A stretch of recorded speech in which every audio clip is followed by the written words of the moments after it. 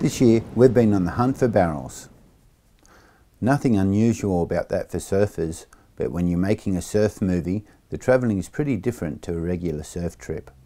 In these behind the curtain episodes, we take you with us behind the scenes as we find and film the stunning waves you'll be seeing in Eye on the Barrel presented by Carlton Dry later in the year.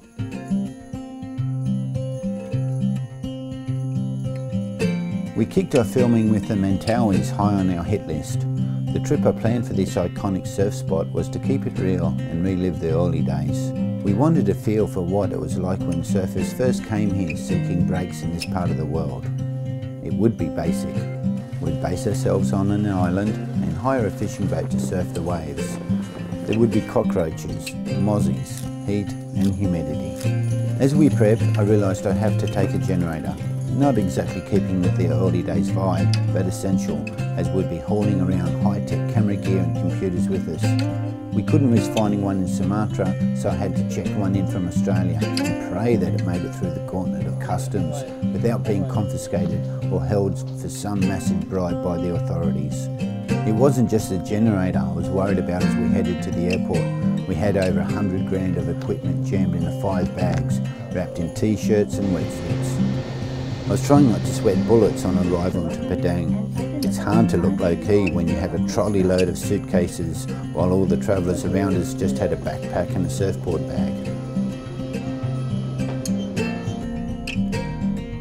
Now we were here, it was time to get serious about the hunt for a swell.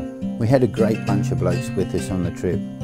Central Coaster Peter Hayes, the Gold Coast Matt Shaw and Jared Tutton, and Carl Grigson from the southwest of Oz.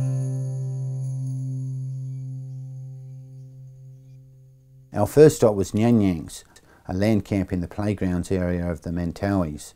The place has numerous world-class waves. It's home to rifles, no-can-doies, and they're all on our hit list. But like any surf trip, it's up to Mother Nature to come to the party. In our case, she was a no-show. We were left to content ourselves with the waves that we could find at bank vaults and pit stops.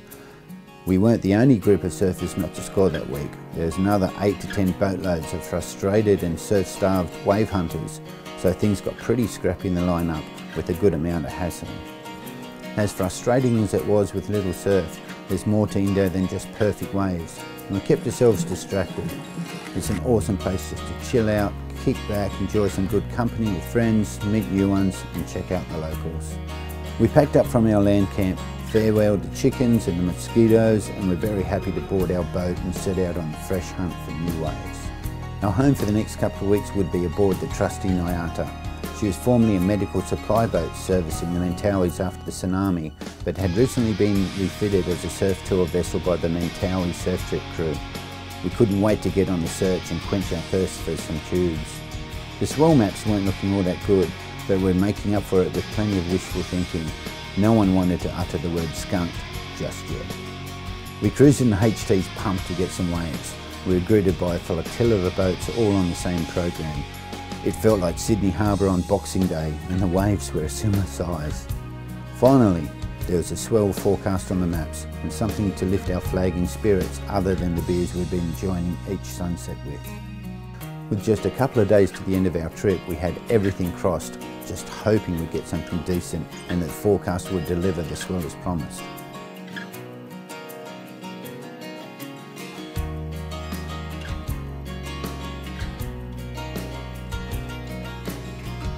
We couldn't believe the last 2 days. Perfect waves and we were totally free from crowds and hassle.